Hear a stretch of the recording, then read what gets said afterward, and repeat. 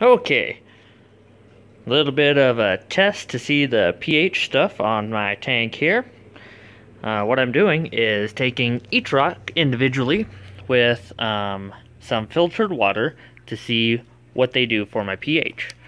So all my filtered water, let's get a reading here, should be right at 7.1 when this calms down a little bit. 7.1. So let's see what my rocks are.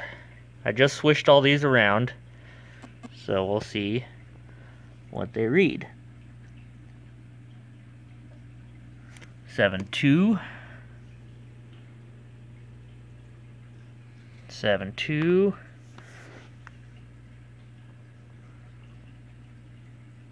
7.2. I see a trend. 7.3. So that is a little higher pH rock.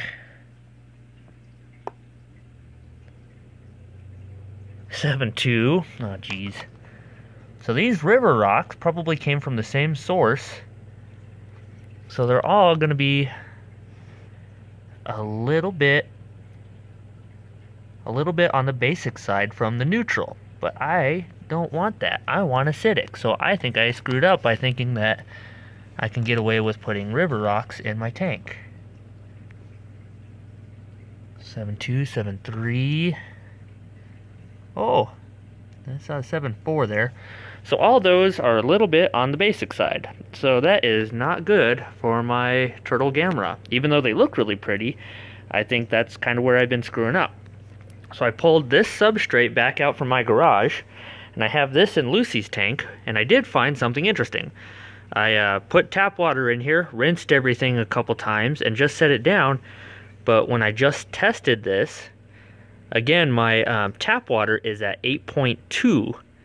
So just having this tap water in with this rock for 10 minutes now, it is down to a 5.7.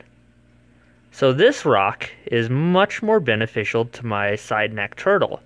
Because my side neck turtle, he needs to be at a 6 to a 6.2. So a combination of this rock with this tank might be alright. Because I am sitting at a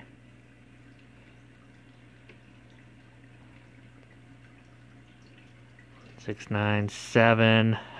It just keeps climbing. So these rocks were probably the source of the problem. So I'm going to put all these little rocks into the top of the aquarium there.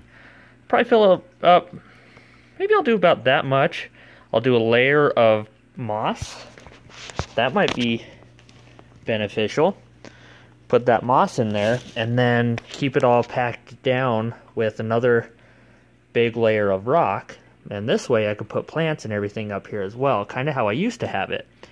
I'm going to use the bigger rocks, or medium-sized rocks, so they don't get into these cracks at all. I mean, there's only maybe a centimeter or two from this piece of tile to each side, but I still don't want anything to fall down. I want that to be completely clear so his waste is blown into the filter. So I'm going to do that here. I will post a video probably in like an hour or so of the finished product. And we'll kind of watch today as the pH should equalize itself. So thanks guys. I'll see you here real soon. Hit the old like button and bye.